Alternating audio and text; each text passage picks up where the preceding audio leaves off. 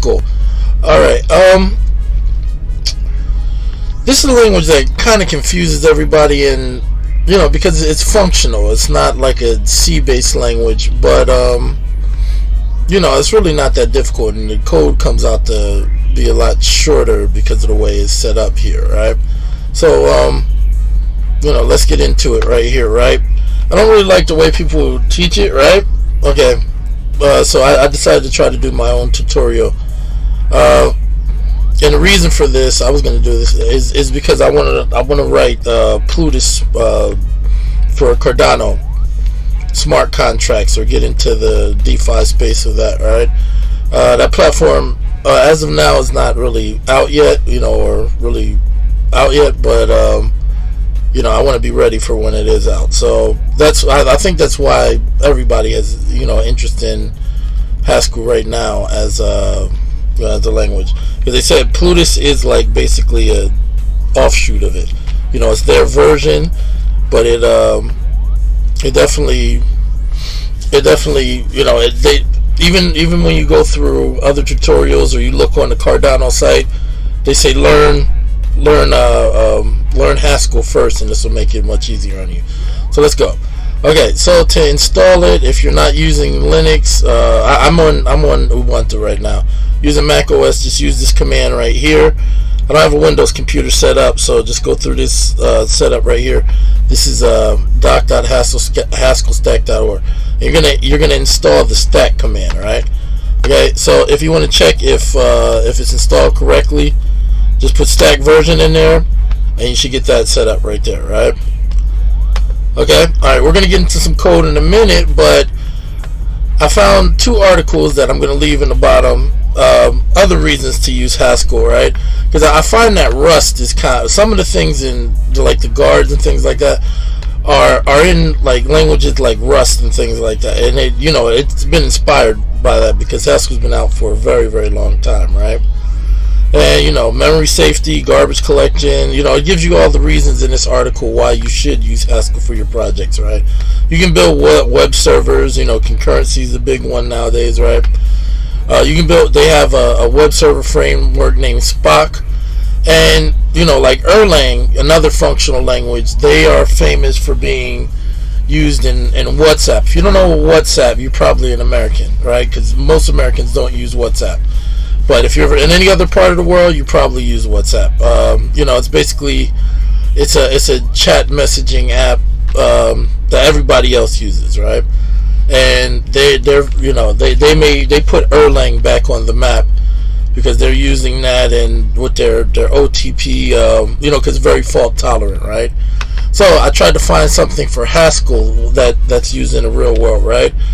And I came across this Facebook engineering. I'll leave this also in the comments below, you know, or in the comments, right? And fighting spam with Haskell. I actually saw this first in a video, and one of the guys was like, "Hey, I didn't know Facebook had spam," and he's like, "Yeah, that's how good we are because they're using Haskell, right?" So read up on this article, and that'll be it. But we're gonna get into it. Let's get to our first example of Hello World. Alright, so we're going to do our first example, Hello World. Okay, so new file. So hello world.hs. HS is what we you know, the terminator, the suffix. Okay, so let me write this out. Okay.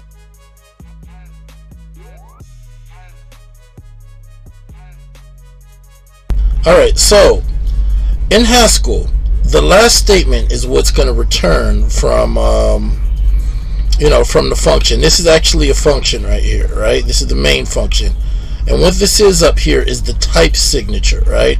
So we're saying main is going to be is going to return a type of IO, which the put string line is basically print. You can also use print. You can also use print in here as well, but it's not going to put a terminating line character on there, right? Okay, so let me do this. Okay, so in order to run a program, right, a lot of people will show you GHCI. I don't like running programs like that. So you do run GHC and then a program name. So hello world.hs, okay? That'll run your program, hello world, right there. Like I said, you can put print, and then you can, or you can put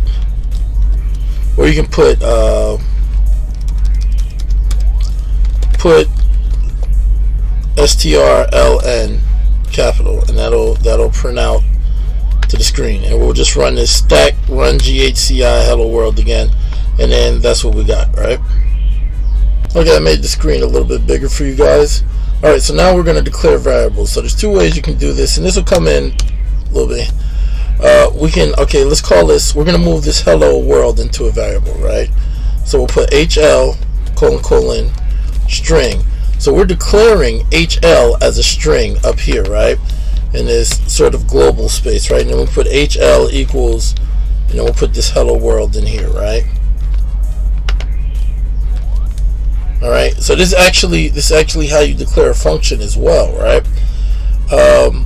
This is just telling you that h is going to return, like from the signature, it'll tell you hl is going to return, you know, a string, which is going to return hello world right here, right? Like I said, the last thing in the statement is going to be what's returned, so we'll put hl here, right? Alright, let's run stack gc. And then we got our hello world, right? Now, okay, let's say we want to concatenate a string, right? Okay, so now we have to use print, all right? We put this $sign out over here to separate as a separator, and then the ++ operator is to concatenate strings. So I'm going to say I'm here, okay? All right, so clear. And there you go, hello world, I'm here. So you have the concatenation, right? All right, so now let's say this is how we're going to declare it globally, but we want to declare it locally inside the main function, all right? So we have to use a new keyword, right? We have to use let. So we let hl equal hello world. Okay. Feels like that ain't gonna work.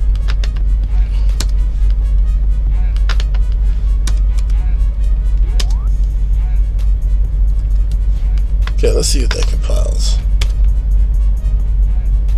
Error do. Okay, main do. Okay, so yeah, if we use the let keyword, it'll let us put this inside of the do function, right? Okay. Okay, let's say we're gonna let's say that we want to declare a function, all right? So now a function is declared in the same way that we declared kind of a variable. I tried to explain it to you the last time. So we're gonna make a function add2. So add2, okay? And what this is gonna be, okay? And that's it. This is how what they call the turbofish operator in Rust, these double colons. This is going to declare the function signature. So we're going to put an integer in there. It's going to take an integer and it's going to return an integer, okay? So let me show you what I'm talking about, right? So we'll call this add2, all right? And we'll put n, that's going to be the variable, and then it's going to take n plus 2. So whatever you put in here plus 2, so it's taking in an integer from here, and then it's returning an integer, the result of n plus 2, right? So let's put this over here, right? Let's take this hello world down. Okay.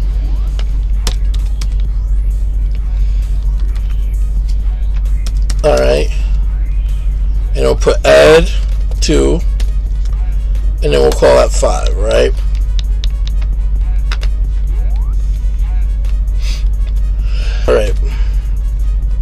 Alright, so 2 plus 5 is 7, and we can do just like the regular operators. We'll just call this we'll put a multiplication symbol in there, right? So now it's going to do 2, so it's going to do 2 times 5, which is going to be 10. Okay, and we can divide think it's like that. No, it's not like that. There's a use of divide. Now this type signature is going to be off because it's going to return a fractional, right? So, cool thing about Visual Studio is if you have the Haskell plugin installed, right? Once you take that out, put it in there. It'll put it in there for you. It's going to be a fractional A, and it's going to return AA, whatever, you know. All right, and so we can use that. Now to return 2 divided by 5 is 2.5, right? Okay.